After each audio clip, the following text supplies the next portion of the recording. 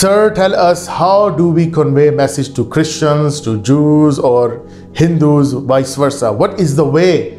I say this is the way. See, if the guy is full of wisdom, you cannot convince him through these verses of Quran, because these are a touch of spiritualism. You have to go through materialistic door to open his heart and get reasoned with him. Afala yatatabbarun al-Quran. Why don't they ponder Quran with critical care?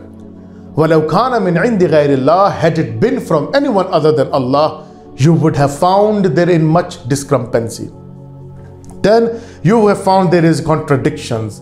This is Surah An-Nisa chapter 4 verse 82. So this is what Allah is saying, that you have to ponder. Now ponder, you have to have the knowledge. Allah mentioned about the waves, about embryology, about cosmic balance. If you don't know anything about cosmology, how would you understand وَالسَّمَاءَ رَفَعَهَا وَوَضَعَ الْمِيزَانَ? And all of the heavens are plunged into cosmic balance. How would you know these things?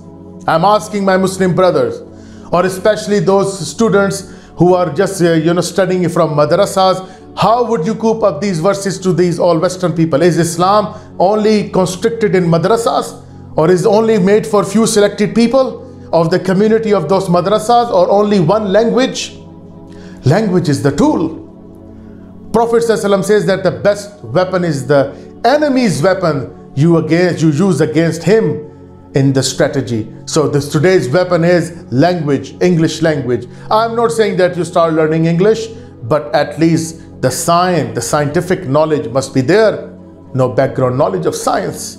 I'm not criticizing anyone. Please mark my words. I sit ulamas myself. I love those people, and I'm from the community. I'm not the person who just speak like one man show.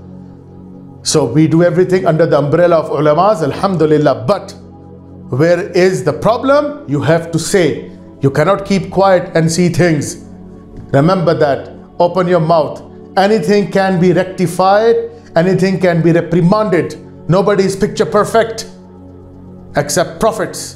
So everything must be done under to the way of right decisions, decision making, teamwork. There's no one man show in Islam. Prophet says there is no Islam without Jamaat. There is no Islam. Remember that. Islam comes with congregation. Islam comes with the people. And together Islamic Ummah rose, and together Islamic Ummah will rise. This is what we owe to ourselves. So, debates.